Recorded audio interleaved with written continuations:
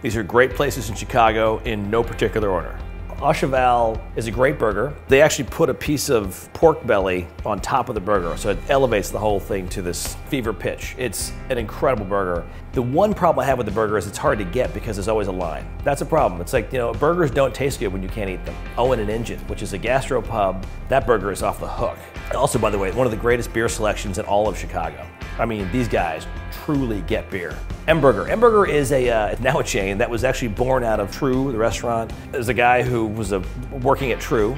He convinced the owner to turn a small room in the back of True into a hamburger joint. They said they thought he was crazy, and it totally worked. It's just very straightforward fast food burger, but it's made with fresh ground beef. That's the key.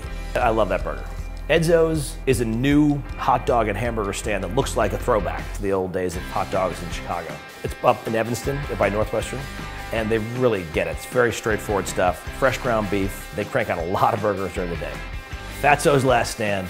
Used to be Phil's Last Stand. That actually is an old school hot dog stand. And they make great hot dogs, but I love to go there because they actually do a flame grilled burger that's actually good. It's called a char burger. In Chicago, if it's cooked on a flame, it's called char. But what they do, which really makes it great, is that they use one of the greatest condiments of all time. It's a minimally processed cheddar spread that truly elevates these burgers to a whole different level.